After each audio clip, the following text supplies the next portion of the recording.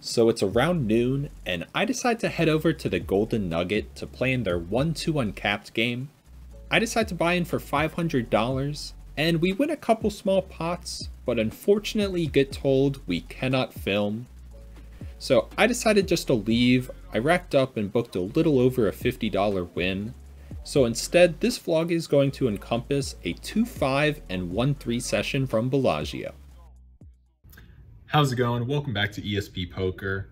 As you probably just saw, the Golden Nugget was not okay with me filming, so the plan is to head over to Bellagio, hopefully hop in their 2-5 game, if not hop in the 1-3 game.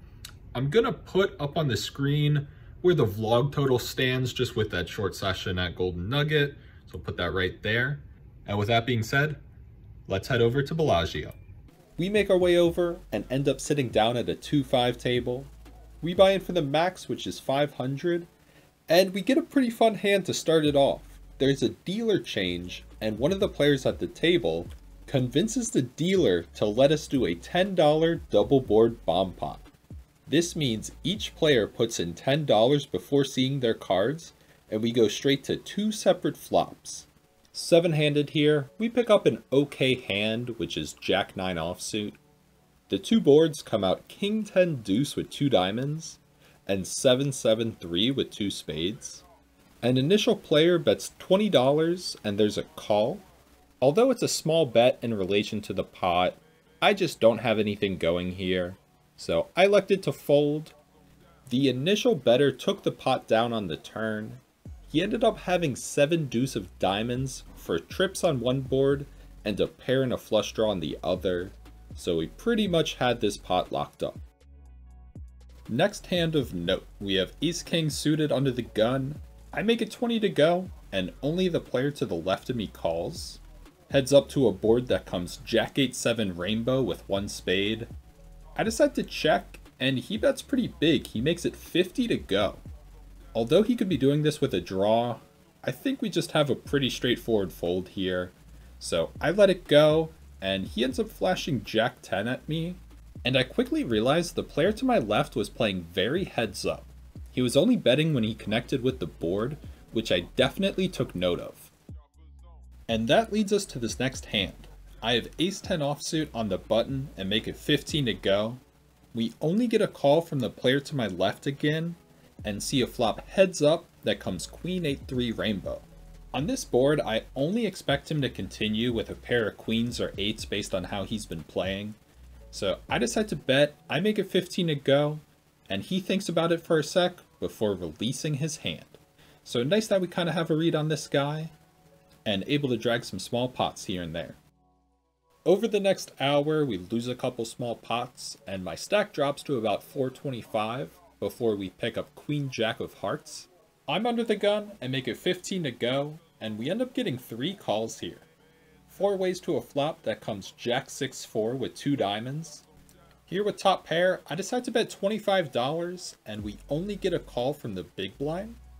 The turn comes a king, and although we get downgraded to second pair, this card's going to be better for my range, so I decide to bet $35, and after some consideration, the big blind decides to release his hand.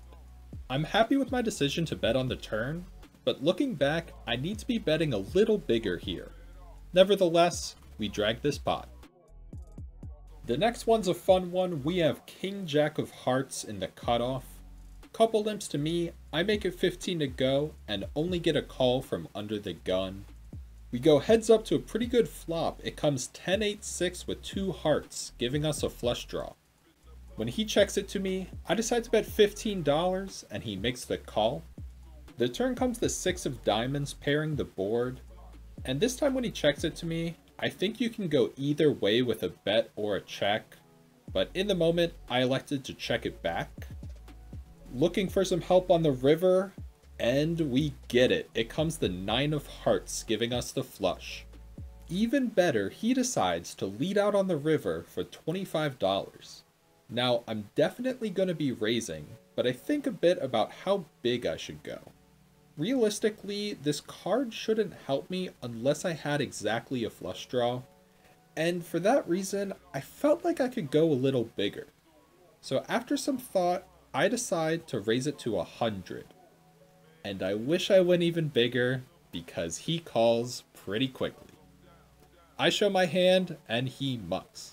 Although we might have missed out on some value, this was a much needed hand as it brought me back in the green. So I played for a little longer and decided the best course of action was to rack up, so that's what I did. However, there's more poker to come in this video. So for the 2-5 session, we were in for 500, out for 510 for a massive profit of $10. I got dinner and met up with my friend who flew in and decided to come back to Bellagio to hop in the 1-3 streets. I got seated at a very active table. There are a couple big stacks and one individual across from the table that was very intoxicated wearing a cowboy hat. He was playing very loose and I definitely took note of it. So after losing a couple pots, here's where the fun starts. With about 260 in my stack, I'm in the cutoff and pick up aces. Couple limps to me, I make it 15 to go, and the drunk player as mentioned, who is in the big blind, decides to 3-bet me to 60.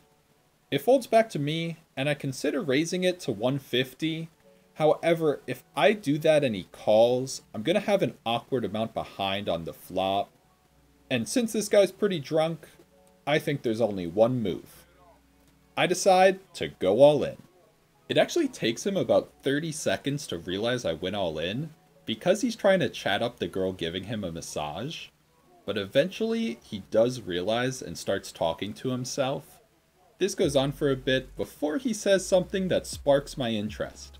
I'll let you listen in. I'll call him and tell me where he's from. Where you from? Maryland? Maryland? Y'all a bunch of lying motherfuckers. My grandma's from Maryland. I call that shit. Oh. So I told him where I was from, and apparently that was enough for him to call. He ends up showing pocket nines, so we only really need to avoid a 9 here. The flop comes king, queen, 10. The turn is a 6, and the river is a jack, so we hold. And with that, we get the full double up. Only 15 minutes later, I'm on the button and pick up aces again. The drunk guy under the gun makes it 15, and then the player to his left 3-bets it to 70. It then folds to me, and here's where I made a mistake. I have a little over 500 in my stack, and I think if I'm gonna 3-bet here, I want to go somewhere in the 180 range. But in the moment, I knew there's a lot of action at this table. I figured the drunk guy might go all in again, so I decided to go all in for a little over 500. Unfortunately, the drunk guy releases his hand, and the player to his left that put in the 3-bet thinks about it for a sec, but eventually folds and shows 3 deuce offsuit. Not necessarily happy with my decision to go all in, but still happy to take down some money without seeing the flop. At this point, it was 1 AM and I had been playing poker all day, so I decided to rack up and hit the cage.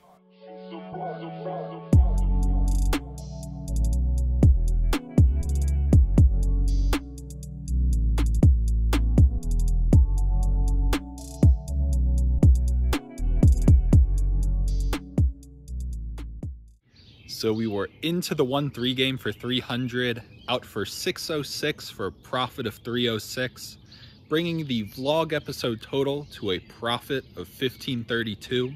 For the entire Vegas trip, I ended up with a net profit of 198. Although not a big win, pretty happy with that, even though I did just get kind of lucky in that last session. I wanted to apologize for the lack of videos I've been making. Pretty much, I just got a little burnt out and I wasn't happy with how I've been playing. I'm not going to make any promises, but I would like to make more videos this year, especially because I might be going to some places that would be good to vlog. Lastly, I wanted to say thank you for 1,000 subscribers. When I made this channel, I didn't think I'd even hit 100, so I really appreciate it. And with that being said, make sure you like and subscribe, and I'll see you in the next one.